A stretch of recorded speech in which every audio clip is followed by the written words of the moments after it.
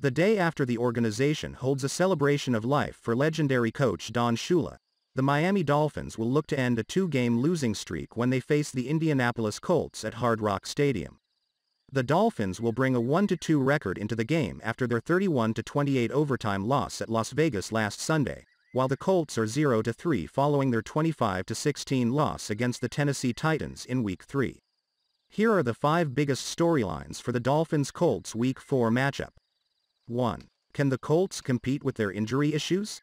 Injuries undeniably are part of life in the NFL, but it's not often a team is dealing with as many issues as what the Colts have going on right now.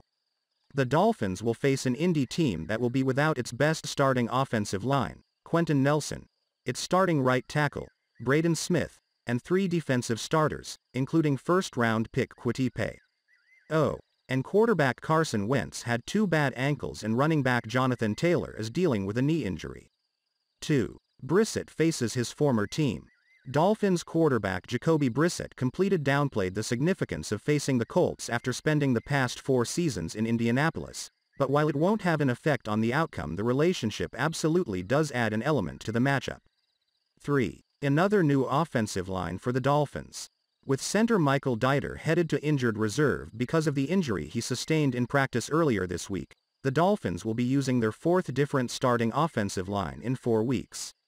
The performance against Las Vegas last Sunday was a step up from the Week 2 fiasco against Buffalo, but it will be interesting to see if the line can continue that upward trend against the Colts with Greg Mance at center.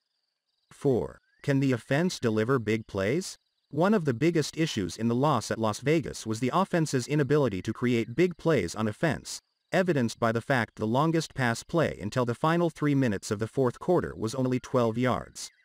The Dolphins do have speed at wide receiver with Jalen Waddle, Will Fuller v. Albert Wilson, if he plays, and Jakeem Grant, if he's used on offense, so some chunk plays in the passing game would be a welcome sight. 5. A case for the defense. When we discussed the Colts' injuries on offense, we didn't even mention wide receiver T.Y. Hilton, the former Florida International University star who's been out all season with a neck issue. It's a good opportunity for the Dolphins' defense to not only extend its takeaway streak, stands at an NFL best 25 games, but also produce the kind of dominant all-around effort we have yet to see in 2021.